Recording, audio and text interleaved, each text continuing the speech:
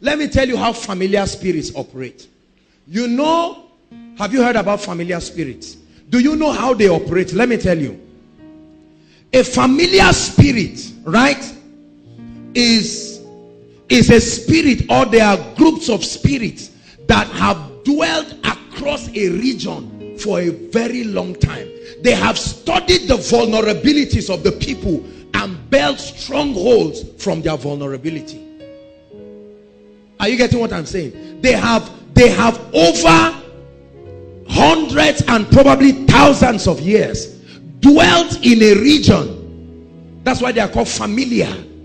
They understand everything about the lineage. They understand everything about that territory, and they have been able to study patterns, and they have found the best pattern that they can create a door out of. That's the reason why you find out that many territories have certain limitations. Is that true? There are tribes that their own unbecoming is immorality. Is that true? There are tribes that their own is hatred. There are tribes that their own is anger. There are tribes that the men are careless. Is that true? Generally careless. Born again or not born again, the men are just careless. There are tribes and territories where in almost every family you must find one or two daughters that may have a child before marriage. Is that true? There are other families that you, out of 10 people, you may find only one that can sustain their marriage. Familiar spirits. They build strongholds across the vulnerabilities of territories, and they use it as their entrance. So the man of God may be in ministry, but he has not dealt with these areas, and he thinks it does not matter. And he finds out that although he's in ministry, that anger that surrounded his territory is still affecting him in ministry. And there are many doors. God will send partner to the ministries. He will drive them out because of anger. Are you seeing that now? You love God, you are born again, but the devil can sing choruses in and out of your life without restraint, because there is a part of culture that some of us have refused to let go. It's amazing, as young as we are, there are some of us that your love and affinity towards culture is very disturbing. As young as you are, when it comes to culture, you behave as if you are 70 years old. It must be done culturally. As young as you are, and you wonder, my goodness, what happened to this person? Hallelujah. Cultural influences. They have defined our perception about God. They have defined our perception about marriage. Is that true? They have defined our perception about ministry. There are all kinds of men of God doing ministry in Nigeria, and when you look at the ministry, you see culture following the ministry too. There are aspects of culture that will never leave because we have allowed it. And for many of us now, there are very positive aspects of culture: morality, respect, and so on and so forth. But I'm telling you, culture was designed largely to accommodate the operation of demons and spirits. Are you aware of that? And many of us are given that template. And the devil's strategy is this. He says, become a Christian. You can become a Christian. I'm not stopping you. But I want you to go together with that. Take two of them, so you can be praying in tongues while I enter and wreak havoc in your life. Hallelujah. So it is possible to find a Christian right now. The moment there is stomach pain, he just remembers that there's one special kind of concoction. Now, I'm not just talking about your ability to discern trees that heal. That one, you know that there are things that you add to it. So the man of God is born again, but under certain situations. When you find out that they are not giving you the job, after service, you just call somebody and say, is there nothing we can do about it? What they are saying is, let's go to the other way. Culture. Everybody say culture.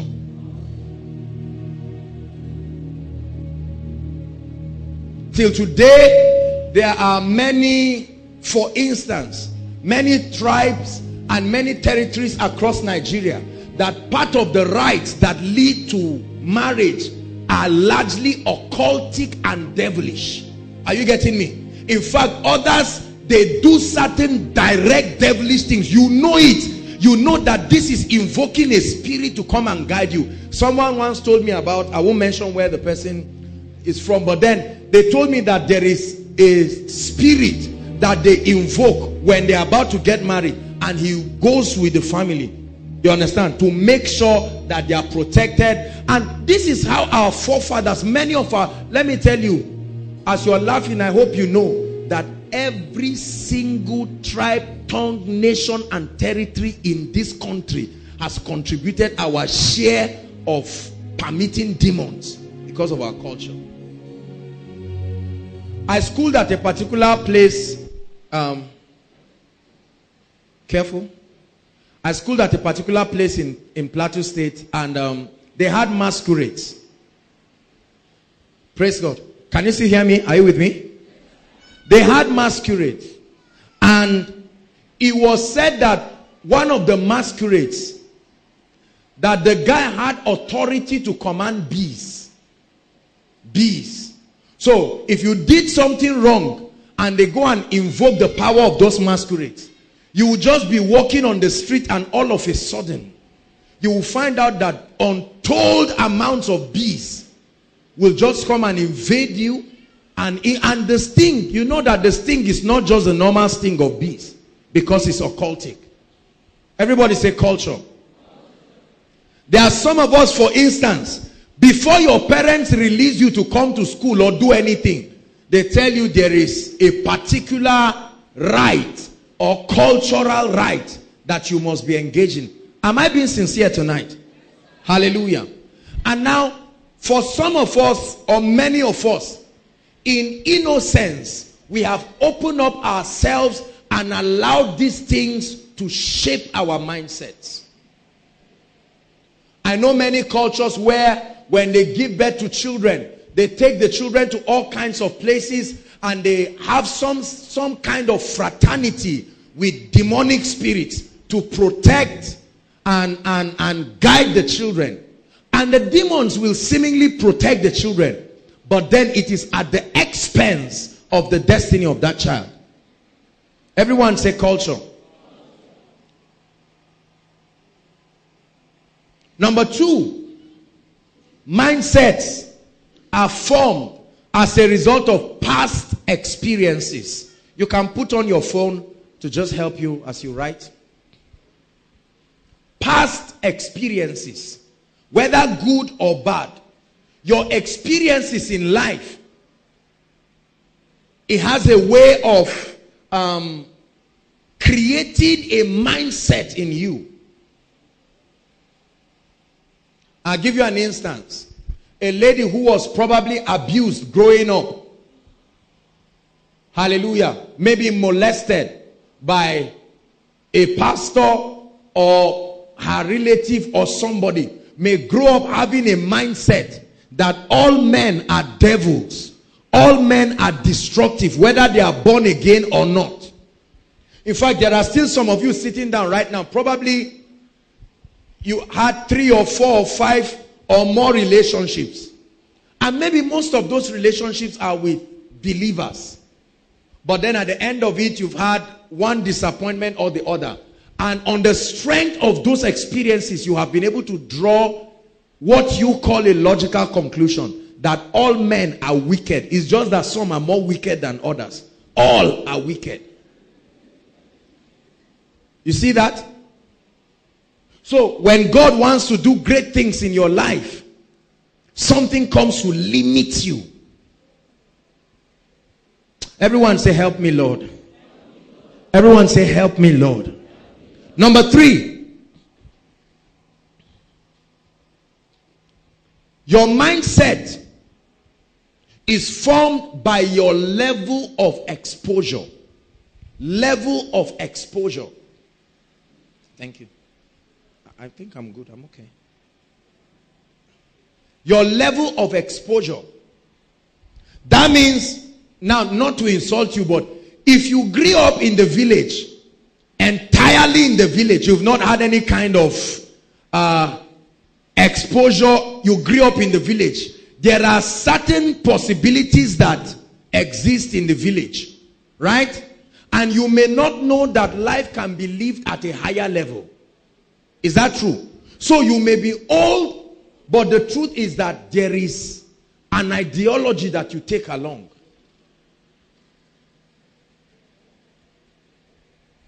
Your level of exposure. There are people, for instance, who growing up, they never serve them food in their own plate. You know, this kind of communal, these families with many children, especially polygamous families, they now say food is ready. Food is ready means secure your spot. Just find somewhere and sit down. Because whatever is a big plate, and wherever you can, if you are strategic enough, good for you for that night. If you are late, bad for you for that night. Are you following me now? So, when those kinds of people are growing, it affects their concept of kindness. It affects their concept of generosity. Are you getting me? When you see someone carry a hamper, a Christmas hamper to bless somebody, say, this is too much. I mean, how can you lavish everything just on one person? Because all through growing up, you shared everything plus your clothes. There was nothing you ever had that you were blessed with and you said, this is my own. Mindsets. Hallelujah. There are families, for instance, where father, mother, children all slept in the same room. Correct? Once it's night, everybody secures a very strategic area. Those who put 2 chairs together, those who put mats outside, those who squeeze and do all kinds of things, mindsets. And so it affects you. Now, while you're laughing, I hope that you are seeing how that mindsets are formed. Your level of exposure. And now, the danger is that if you are bankrupt in terms of exposure, if you are not careful, when God now begins to expose you, you will push yourself into some unnecessary exposure that will be swinging to the other side of the pendulum. Have you seen people like that? People who you never would have been able to afford a shoe of 1,000. Now you are in a relationship with somebody and he bought you a shoe of 20,000 and say, no, my standard is more than this. You see the other side of the mindset. All your life you use shoe of 1.5, highest. Now you have a shoe of 20, you say, no. I suffered growing up. I must make up for this thing. Mindsets. Is God speaking to us? Number 4, your association. Mindsets are formed based on your association. If you've lived your entire life having wicked people, heartless people, bad brothers who bullied you, beat you up, you went to school, you had seniors who beat you up, bullied you, it creates a sense of complex and inferiority, and many things happen to you. Associations. There are many people who became Christians easily because while they were growing up, they were surrounded by genuine people. Look at our little baby now, Faith, our little baby in Koinonia. Imagine how this lady will begin to think. I was having a fixed class with the School of Ministry students, and then while we were praying, praise God, while we were praying, I watched the little girl. She was praying in tongues and just moving. When they lift their hands, she will lift her hands. Mindset, because of our association. That lady at age 5 or 6 will think like somebody at age 8 because she has been relating with adults. That's how some of you are 17, but your mind is 41. Because all through, you never had a mate. All your mates, you didn't have mates. Your friends were 10 times older than you. So you joke their joke at their level. So now that you are with your friends, when you talk, they say, bros, how old are you? Have you seen people like that? Even the way they walk. You see the person walking and you're like, my brother, it's all well. You say, I'm like that, oh please. Mindsets. There are people, when they crack jokes, they crack ancient proverbs. They can't crack anything modern and contemporary. When other people are saying, you know, if wishes were horses, the guy would just come with one kind of thing. Say, when this and that happens, and you are looking at it and say, my brother, the last time I read this was in one tribal dictionary. Where did you get it? That's all he's known all his life. Everyone say mindset. Your association. You grew up with your grandfather. You grew up with your grandmother. Their possibilities were your possibilities. Their jokes were your joke. You ate what they ate. Now they ask you what's your best food. You mention something nobody knows. Because all through, that's what you have been exposed to. Now follow me please. God is taking us somewhere this night.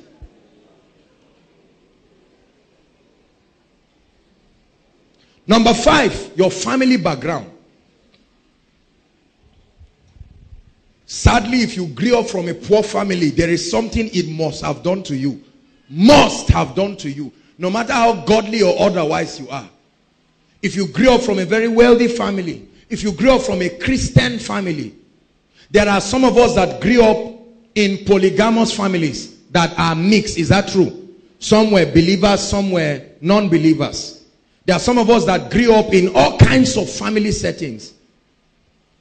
And these things have created an impression in us. For instance, if you grew up in a polygamous family, based on what you saw growing up, you knew that your mother's side and your stepmother's side, everybody protected their own interests. Is that true? Now you come to ABU and your friends are saying, let's feel free. Say, no, I don't feel free. I protect and I guard my thing. And they say, no, we're innocent people.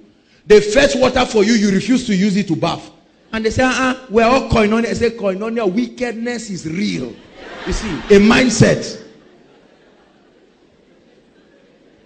You came back and you saw that your roommate fetched your food. You say, God forbid, I will eat again. Because that's what happened probably between your stepmom and your mom. So you just felt that, the moment you are sick, you are suspecting all your roommates. Who is doing this? Somebody in this room. A man's enemies are the people. In your mind, you are talking about your own house. Mindset. To an extent that even when you say God has blessed you with something and they say we rejoice with you, you get angry. Because you are used to it. When they said they rejoice with your mother, that is scattered. So now they say they rejoice with you. You say you rejoice. I'm saying I'm marrying. I'm getting married. And you say you are rejoicing with me. See, mindset. We have had unnecessary enemies because of our mindsets. Family background can influence mindsets. Let's look at one more. Are you getting blessed tonight? Your failure and your limitations in life can build a mindset in you. Failure and limitations in life. You probably wrote JAM 10 times before you got admission. Praise God. Or some kinds of things. Maybe you had to write WAEC many times. Or when you were in primary school, you had to repeat. Or secondary school. All these things are mind builders. They create mindsets in us. Now, the danger is this. Please look up. The danger is this. That mindset creates your picture about what you perceive life to be. Are you getting me? The mindsets that you have, they are like paint brushes. So they can paint to you a picture of what the world looks like. A picture of what friendship looks like. In fact, a picture of what God looks like. You probably trusted God for something. Trusted God as a family. Nothing happened. And the worst of all happened. And then another one happened. Maybe a tragic event. And then another one happened. And then another one happened. Have you seen parents that when you say God is faithful, they just say, God? What are you talking about? God?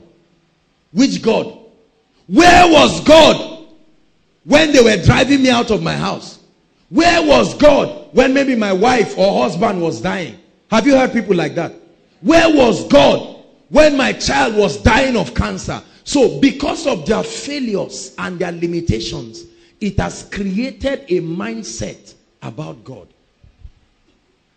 So when you sing all these songs about the faithfulness of God, and you read scriptures like, since I was young, now I am old, I have never seen the righteous forsaken, nor his seed beg for bread. That man will say the psalmist lied.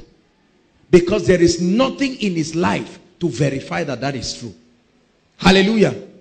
And so you now compose a song with that scripture, and the person calls you a liar. Because he says, God, there are people today that believe in anything that works. Whether it's God, an idol, because they believe that, look, if you depend on God alone, you will fail. So add whatever works. And that was the whole concept of the Egyptian religion. They had many gods because they believed that gods were limited.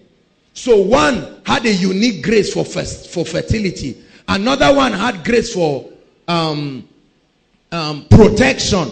Another one had grace for wisdom and oratory. So they believe that when you serve all of those gods, you will have the complete picture of a good life.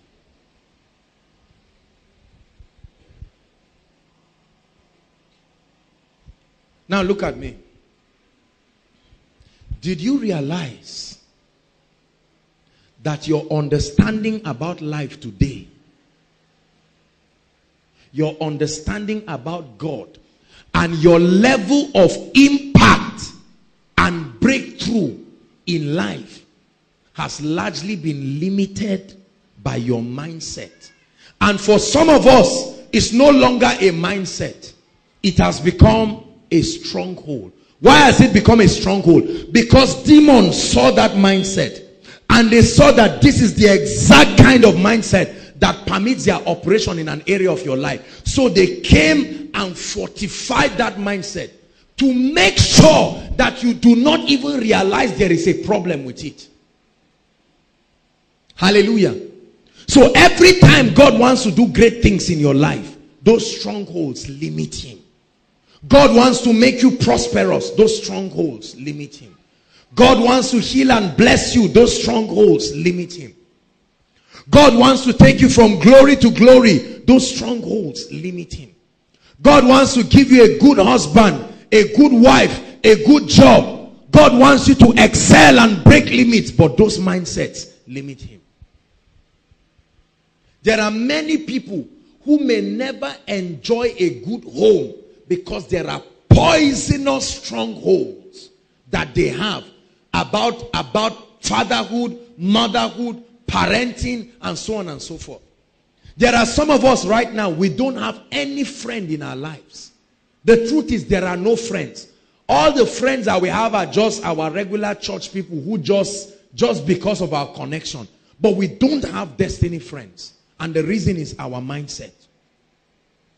There are some of us, you fight with everybody you come across with.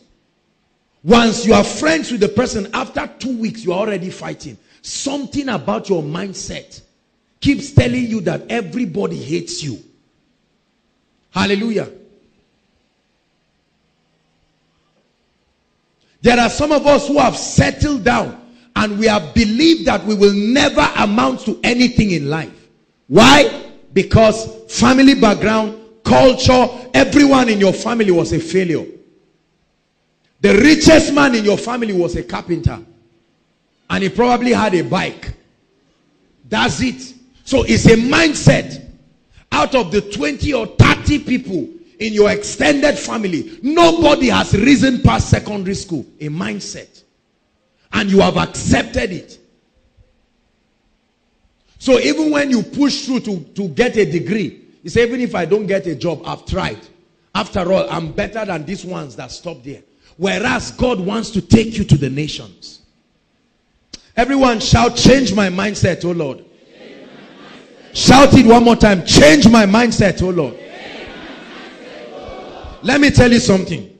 One of the greatest deliverance that can happen to a man is not just that demons are casted out, but that there is a change, a reconfiguration of your mindset, such that you authorize heaven to now begin to carry out only the things that are consistent with the word of God in your life.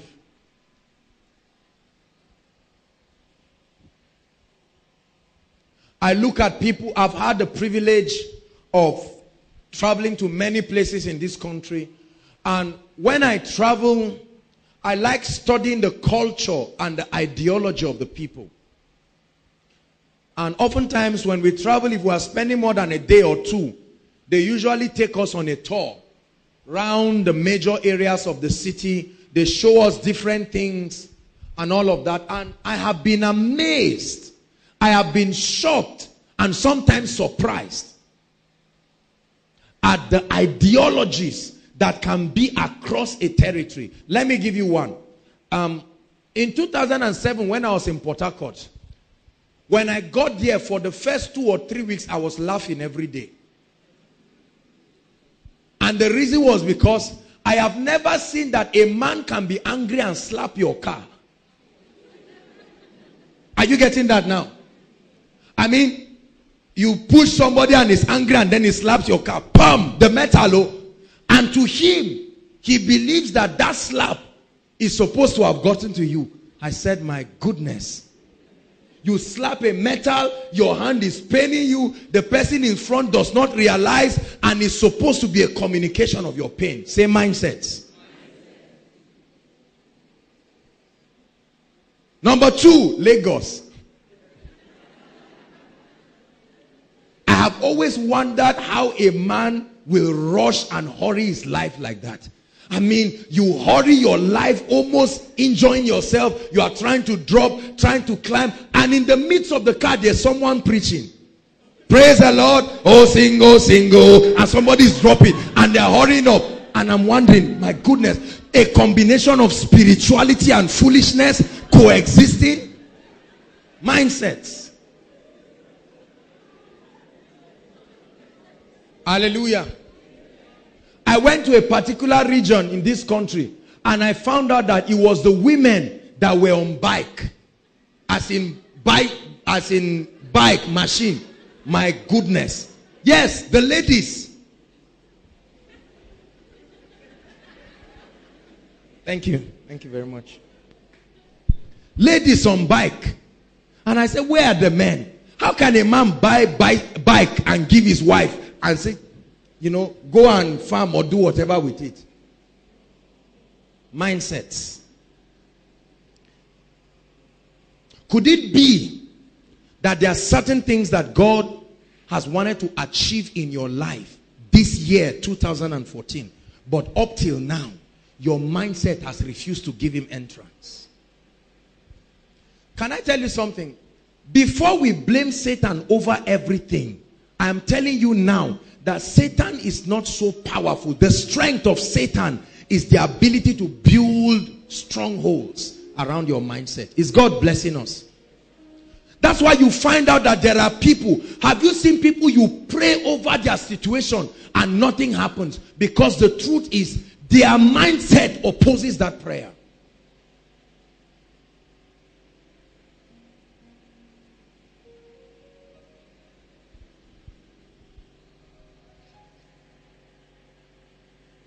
The Bible says that we can pull down these strongholds. We can pull down these strongholds. There are many people who demons have been casted out of them, yet their situations did not change. See that? It's not all about demons. There are strongholds that are resident within our minds